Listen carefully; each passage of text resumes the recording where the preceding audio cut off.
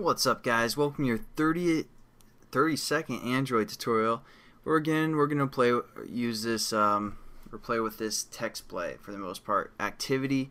I know it's kind of boring because text is no fun for the most part, but we're gonna work within this where's the fridge checking statement, and we're gonna set up something called a switch in case. Now this is gonna be pretty important for a lot of things that we're gonna do. Basically, what a switch in case is we're going to say, hey, this is what I'm looking for. That's called the switch, that question for the most part. And then we're going to have a lot of answers, and those are called cases. So if we have a case of a certain answer, we can do something within that method for the most part. It's kind of hard to explain without showing you guys, so let's just set it up. We're going to say switch, and within the switch we're going to give it three choices. So we're going to say, either 0, 1, 2, basically those could be our answers. So the question is, for the most part, what number are you?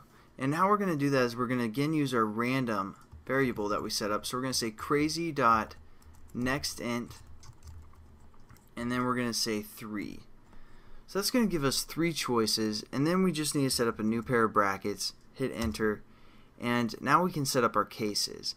But again, this is just going to give us a random number for the most part, and the number is going to have basically three choices, or three things that it can choose from.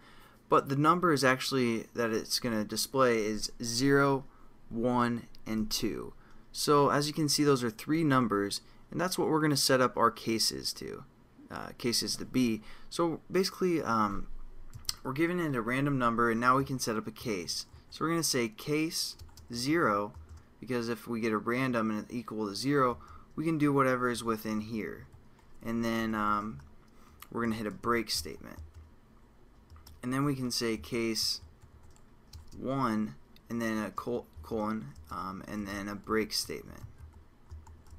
And then we can also have, lastly, case 2, and again a break statement. Now basically it's going to give us a random number, and if we get the answer of 0, we can do whatever's in here, and then it's going to break our case, and it's not even going to look at anything else because it already found the 0. That's basically what the break is. And if it's 1, it's also going to do whatever within here, and 2, it's going to do whatever is within here. Sorry. And so now what we're going to do is basically have this crazy, just set our gravity. So we're just going to copy and paste some of these. Such as set the gravity to the left in the case 0, and then set the gravity to the center as for case 1, and set the gravity to the right for case 3, or case 2, I'm sorry, whoops, what's going on? Alright.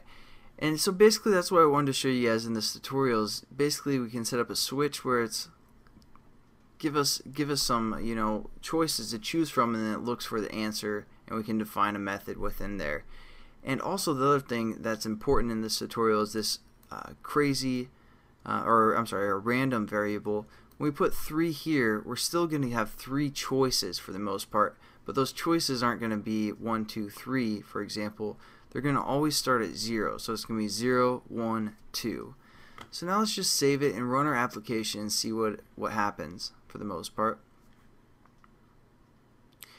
And also maybe one last thing that we're going to do is set display.setColor here to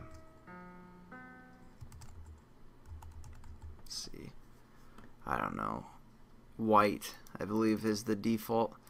Not positive. So there we go. We're gonna resave this. Oh, set text color, I'm sorry. And then we're gonna save this and run it again. And there we go. Here's our text play, and we can just say Travis, and we're gonna get invalid. And let's just check some other things. We're gonna say blue,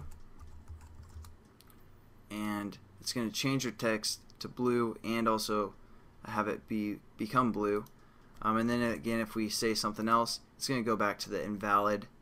That's basically the last else in our if else clause. And let's try our new method, where's the fridge? And then if we just keep clicking our try, it's going to kind of set it up in a random place, random color, random size, and random gravity for the most part. So hopefully you guys kind of understand the random and basically what this application can do and everything that we've done with it. I think it's a pretty good kind of introduction to the Java for the most part, and working with the text view and how to use some of those methods. So again, thanks guys for watching, and I'll catch you guys in the next tutorial. Have a good one.